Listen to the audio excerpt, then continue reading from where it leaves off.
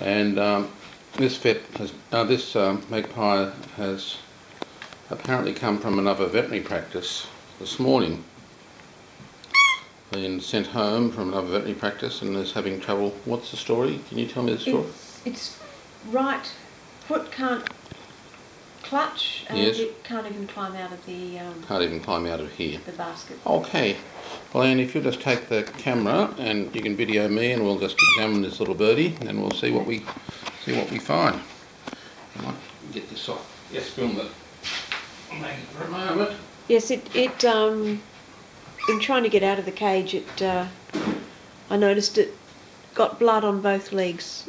Okay. All right. Well, we'll have a look and we'll see what we find. Hi, baby. Gentle, gentle. Just calm, calm, calm. Yeah, oh, calm. Not bad. What were the circumstances that the vet sent it home? How come you picked it up from a veterinary practice? Oh, they rang us and said they rang and said it was right to go home. It was right. It just needed a couple of days' care, but I thought it might need more than that.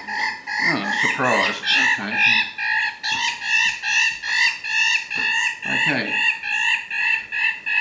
Did they tell you anything about the worms in the throat and all that? No. Right. No, they just said it. Okay, well, that's keep it for a couple of days and then take it back. Okay, well, it's got a throat full of worms, spiruroid worms, on both sides of the throat down here. So that's the first thing I noticed. That's quietly, Maggie. Anyway, we've got, I don't know if we'll be able to see it, but anyway, we've just got a huge bundle of worms coiled down on the inside of the throat on both sides. Okay. Okay, anyway, they're called spiruroid worms. And they're not going to help the birdie be thrifty. Okay, next thing. Alright, Maggie, I'll calm you in a moment. I'm just getting an idea though. Did they tell you about the large injury to the wing? No. Alright? Ooh. So it's got blood all over its patagial membrane and it's got a wound up here. And there's a wound just there, and I'm just trying to find out what's going on there. Just quietly, but anyway. So over the top of the left shoulder area there is a scab, and there is I'm just trying to see if it's a gunshot wound or what's going on. I'm just having a pick here, and I'm pulling out the scab where stuff has been pushed in under the skin. Like an abscess. Here it comes, here it comes, here it comes. There's more. Alright. So that came from basically under the skin. So there was a wound there. And there is more. That's not all there is to it. But anyway, I've got... Alright. We'll come back to that little hole. Sorry, Maggie, but we're just making... I can't feel an air gun slug, but anyway. But the blood over here, over the patagial membrane, is probably from whatever caused that injury. Okay. We can grip okay with the left leg. We're just working our way around here. Alright, Maggie. Yeah, just calm. Calm for a moment. Right.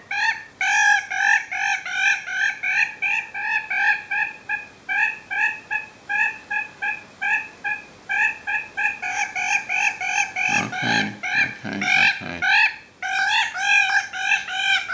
Yeah, you eat me for a moment if you like. I'll actually calm you in a moment, but I just want to get an idea what's going on. Right. Okay. Right. Maggie, would it be nice if you went calm for a little while? It would be nice. It would be nice. Life would be a lot easier if you were just calm for a little while. Just be calm, be calm, be calm. Just quietly. Just quietly. Just quietly. Just quietly. Just quietly. Not quite. Not quite. Okay, we'll try once more. Try try once more. Hey?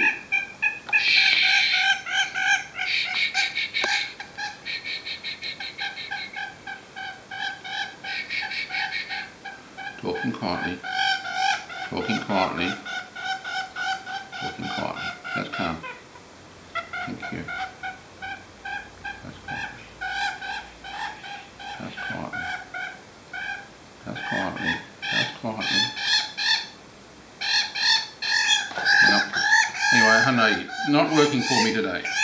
I'll just accept that and not fight it. Okay, right leg.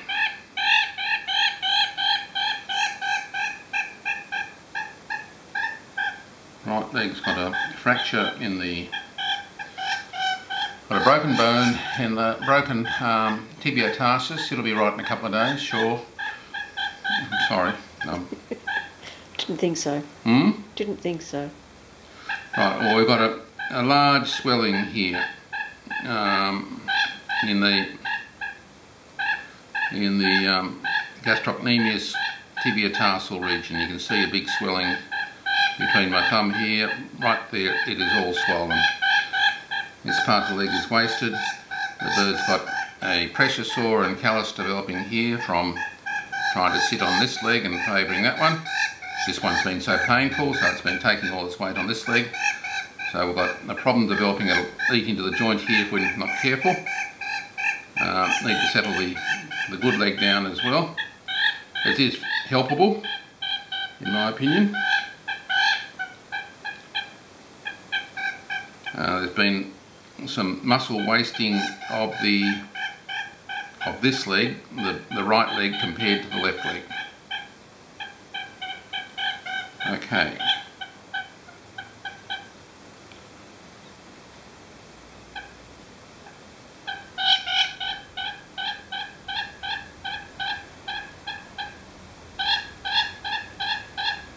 Right.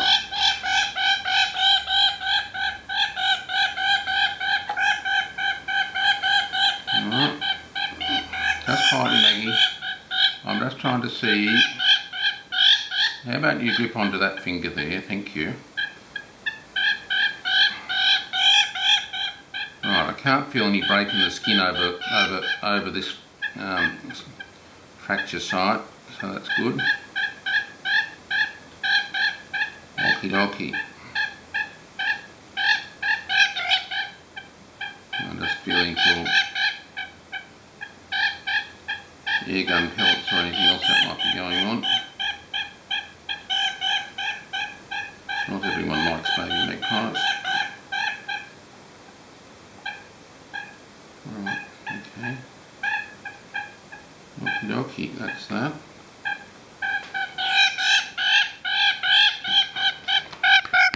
Sorry. Alright. Now you've got blood on the tail feathers. That's recent blood. Where's that come from? I think that's come from his leg when he was trying to probably climb his out leg of in the... his cage, right. Yeah. Okay. We're just having a general look-see. Now, alright, well, we've made some progress in the assessment. His general body mass here, his pectoral muscles are still convex, bulging out enough. His abdomen is concave. His liver is tucked in under his rib cage, under the sternum, which is good. His throat feels empty. And his voice sounds normal. His tail's a bit broken. That's alright. Okay. We'll come back to this Maggie. Some Maggies will calm and some Maggies won't, but anyway. Time, you just went for a little. We'll just manage you that way for a moment. Just have a sleep, thank you. Okay, we'll stop that for a moment. Let's see.